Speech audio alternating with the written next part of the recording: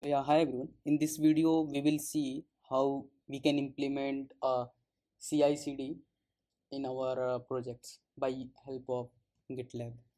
Okay, there are some pre-requirement for this video is that make sure you have a GitLab account.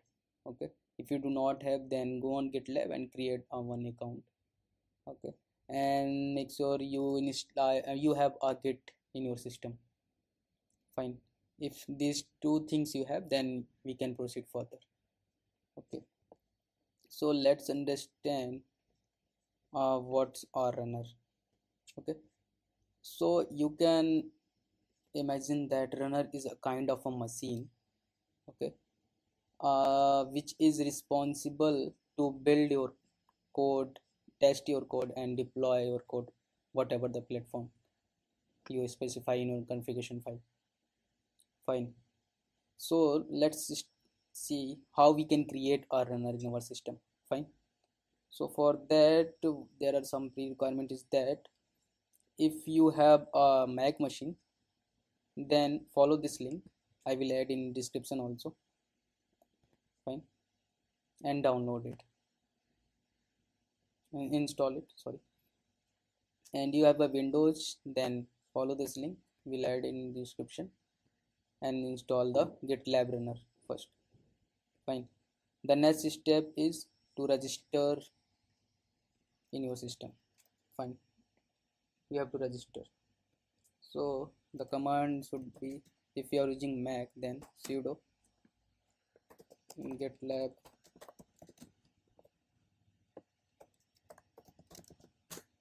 fine. Now the next question is enter the GitLab instance URL.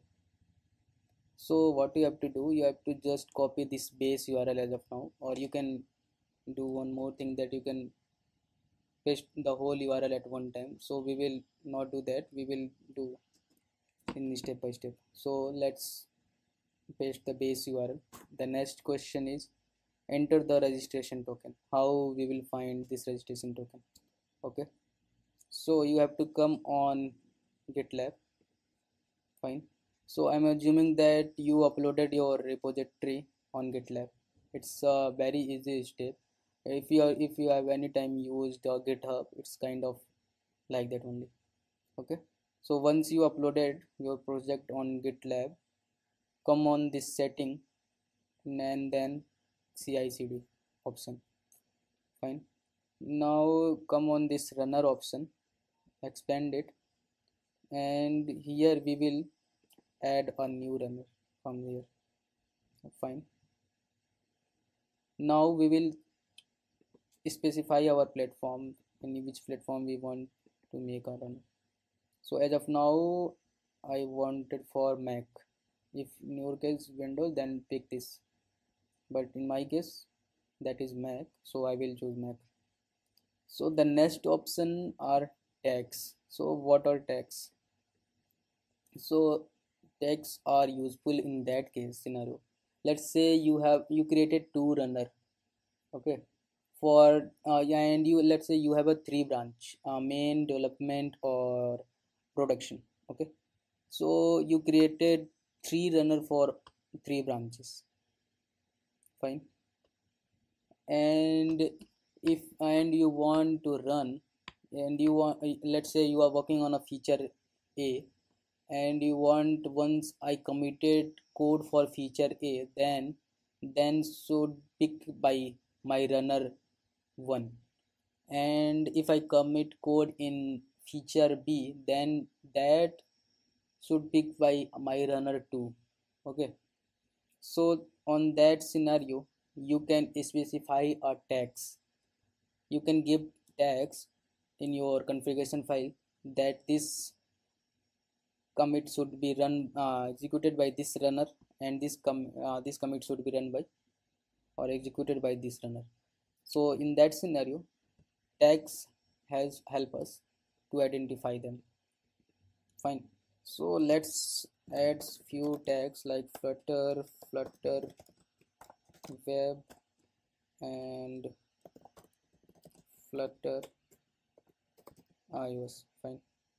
And you have an option to add a detailed description of your runner. This is Flutter Runner. You can add something else. Fine. Now tap on this create runner. Now you can see here, either you can paste this GitLab runner register on the first time when it's asked that enter the GitLab instance URL, but we are breaking the in a few step. Then what you have to do now, you have to just copy this token, this one, from here. Fine. And paste it here. Now it's asking that enter a description for a runner. So what we will do, we will add a description like this is my Flutter runner. Sorry. Fine. The next is enter and executed. So in this case we will select cell. Fine. So we register successfully our runner. So let's see what's happened here. Runner is created.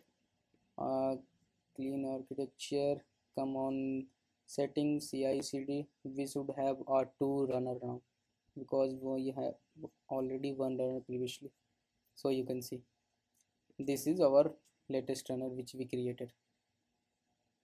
Fine. The next, what the next step? We create our runner, we registered our runner and successfully. So the next step, we will define our GitLab file. We will start the setup part. Okay, fine. So we successfully registered our runner. Fine. And now the next step would be is that we will start creating our configuration file. Fine. So what you have to do, let me uncomment first and we'll explain line by line. So firstly, what you have to do, you have to create a GitLab YAML file dot GitLab CI dot YAML file. So I already have this file created, so I do not need to. So once you created this file, now we'll start see what we have to do here. Fine. So on the first line, what we are doing, we are importing a Docker image. You can see this is a public image. You can simply search it here and find out Docker hub. On this image, all the Flutter related dependency is here. Okay, so we import this Flutter image from Docker hub. Fine. This make sure this would be a latest one because we are using from Docker hub. Fine. Now we will see what are the stages. So in our project pipeline there would be several stages, like we can define a stage for our lint rules, we can define stage for to check for our test cases, we can define stage for our web deployment, and we can define another stage for our iOS deployment and web deployment and so on. Right? So but as of now we defined 2 stages only. In the further part we will see how we will define the another stage also, web build deployment part also. Fine. So we declared this stage field. Inside in stage field, let's see, declare the first stage, that is lints as of now. Fine. So we declared here our first stage. Now we have to write what need to be done once this stage would be run. Fine. So here we are giving the name of our stage, and we are calling the stage, which stage we want on this. Fine. In this case we are saying that we want this lint stage for this script. Fine. The next thing is that we have another parameter, that is before script. What would be here? So let's suppose we are on lint stage and we want to run some pre-requirements command to run successfully our lint rule. So that pre-required command we can put inside of our before script file. Okay, fine. So in this case I'm running this bash command, bash reconfigure.sh file. I'm running this file. So let's see what's I'm defining here. So create a reconfigure.sh file in your outermost layer and come on there, this file. So here we are doing delete our cache file. Fine, we are checking our freeze file and delete them from their print also. Then we are running flutter clean command and delete the log file, and then we are doing a pubget, and after that we are running our build runner command to generate a code generated for us. We generate code for us. Fine. Once this this script is run, this before script bash reconfigure.sh, then we all come on this field, that is script. Okay, in script we will define the actual code which we want to perform inside a actual command which we want to perform on this particular stage. That is, we want to analyze our code, so that's why we use flutter analyze command. Fine. Now this will analyze our code, and if in our code there are some error, then we will notify it and the pipeline would be failed there. And there one more interesting field, that is tags. So as we also know that tags is for to specify which runner we want to pick once this commit is hit on GitLab or whatever the platform we are using. So we are saying that a runner who have Flutter tag, that should be responsible to run our task. Fine. So I hope you understand this stage, what we are doing here. We are declared here our stage, then we are defining it. Fine. Now let's start define our next stage, that is test. We want also to test our application. Fine. So let's declare the stage, our second stage, that is test. Fine. Then give the name and call our stage. Fine. In this case we do not need the before script because we are okay. So the next field is our script. Inside script, what we are doing, we are running this command. First command is flutter test coverage. We are running a flutter test command to test our file, to test our project. Then we are generating a code coverage for that in this line, and then we are generating a HTML for that. And in this case also we are defining the tags, then which runner should pick for this stage. And here we are also define we have one more field, that is artifacts. And in artifacts we are giving a path, that is coverage. We are saying that we are saying that please put all the generated HTML of our code coverage on this path, on this folder. We can also say coverage folder. Fine. So I hope you have clear now these two stages what we are doing. Firstly we are initialize about this docker image, flutter docker image. There are all the flutter dependency there. Then we declare our stages, that is lints and tests. Then after we are defining our first stage, that is lint. We give a before script field that we want this bash command should be run reconfigure.sh. Inside reconfigure, what we are doing, we are cleaning all the pub caches, removing print statement delete, and we are using a flutter clean command, remove the log file, then pubget, and we are running the build runner command to generate a code for us. And then we are running our script to flutter analyze to check our lints rules. Fine. And then we have another stage, that is test. Fine. So now let's try to run a new okay, now let's try to put a new commit on in our repo. Fine. Okay, so now we will do a new commit. For before we do a new commit, what we have to do, we have to also make sure that our runner is started. So how we can start our runner which we registered inside our repository?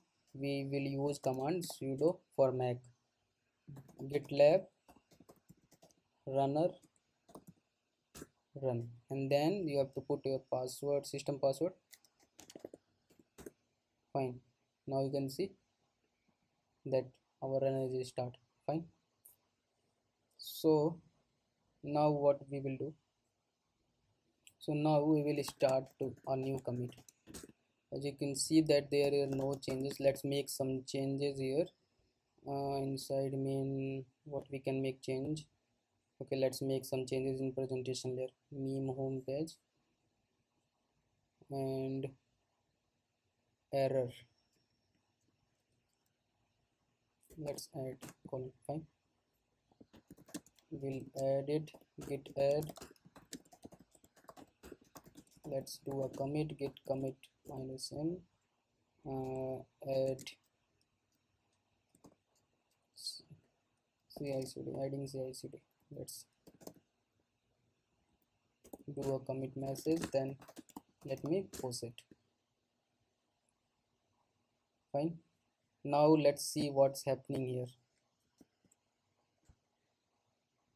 Come on our repository. Fine. And come on this section CI/CD, and this is in pending, but this would be picked. And wait for just 1 minute. Okay, see now our pipeline is start now. So you can see that our first stage is running lint. And if you come here setting CI/CD, then see, come on this runner tab and see this is active now. The green symbol is now active. Fine. Let's see what's happening here. Come on this and this, and then we will see what is happening here inside lints. Your command, whatever the command you specify here inside lints, that are executing. You can see here our bash reconfigure are execute. Fine. This would take time, so let's wait for a few seconds, and once this is succeed, we'll come back. Okay, see our first stage is passed, and now see what's happening here. If you see that our first stage is passed, now the second stage would be run, that is unit test. This is in pending. If you come on this CI/CD, this would be picked. Okay, wait for a few seconds. This stage will also be passed, then we'll come back. See, our both stages are passed. Our first stage was lint and the second stage was unit tests. And if you open one by one, see what is happening here. Run our before script command is run, bash reconfigure. Once this is done, then our flutter analyze command is successfully run, and our next stage was test. And if you come on test stage, then see what happened. Or all the test cases are also passed. Fine. So we see how we easily add our lint and test stage, and we find the script here. In the next part, what we will do, we will add our next stage, that is web deployment, web build, or the iOS iOS deployment, Android deployment, sorry. Okay, so let's start that.